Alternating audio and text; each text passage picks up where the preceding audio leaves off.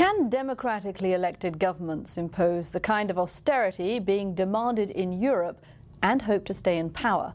Well, elections in Greece this weekend may hold the answer. With the country in dire financial straits and voters angry with more cuts, the two main parties in the governing coalition may be booted out. Our Europe correspondent Matthew Price has been exploring the mood of Greece.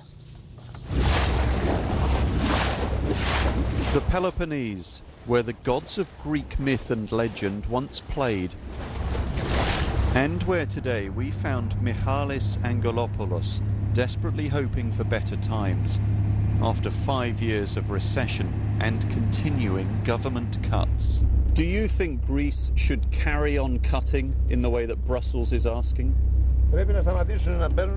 They have to stop, he told me. There'll be trouble. People don't have any more to give. Despite the very obvious beauty here, there are dark storm clouds on the horizon. A large number of people are expected to vote for parties that want to turn their back on the Brussels-imposed austerity.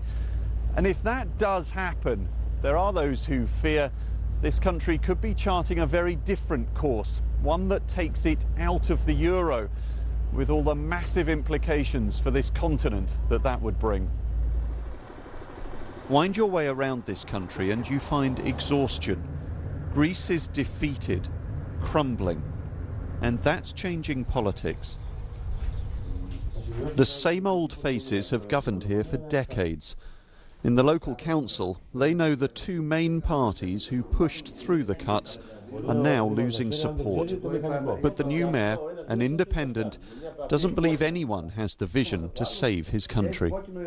Now the plan is to win the elections. Is the plan for 15 days. We want a plan for the next 15 years. And we don't have anything like this.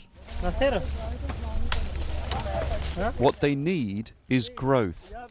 But the orange groves are about the only place you'll find that right now. For some voters, the only option is for the next government to renegotiate Greece's bailout with Europe's leaders.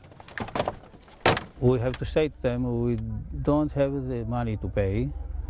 I think they will understand. But in the end, if they don't believe us, I think we have to leave the euro. Which direction will Greece take?